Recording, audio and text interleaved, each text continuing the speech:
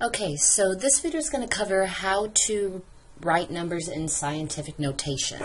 So taking a look at the bottom of the screen, so scientific notation is typically seen like this here. You have you have a number times 10 to some power. So n just represents an exponent. It can be a positive exponent, it can be a negative exponent.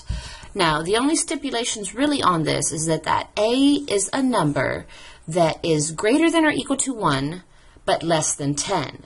So we're looking for a number that only has a single digit as a ones place. You don't have a tens, a hundreds place. You have a ones place, or you can have some possible decimals. So what we need to do in order to put a number in scientific notation is this. Step 1, move the decimal until we have a number that is greater than or equal to 1 or less than 0. So we know that our decimal point is understood to be over here all the way to the right. So we need to move our decimal until we get a number between 1 and 10. So we would need to move it a few times here along the way. And we would actually want to leave it right there in between the 2 and the 3. 2.396 and so on would be a number between 1 and 10. Step 2, ignoring all zeros, write the number. So ignoring all these zeros here, we would now have 2.396. And this would represent your A. Scientific notation is always times 10 to some power. Now the power comes from how many decimal places we had to move.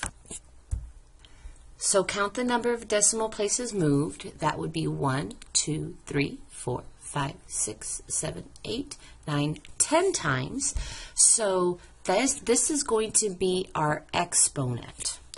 The last thing that we need to know, is it a positive exponent or is it a negative exponent? So essentially, if we have a big number, like we started out here, a big number is really anything more than 1. If we have a big number, our exponent will be positive. If we had a small number, which is like less than 1, any decimal, 0.00, we would add a negative exponent to it. So our answer in scientific notation is 2.396 times 10 to the 10th.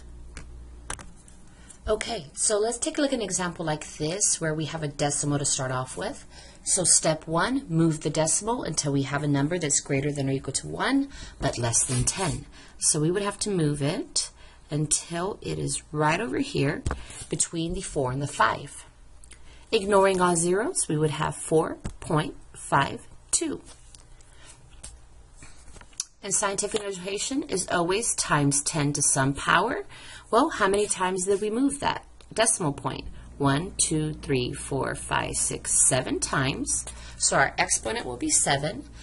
The only other thing we need to figure out, is it positive or is it negative? So again, if it's a big number, it's positive. But here we had a little number. This is an extremely small number, so that means a negative exponent.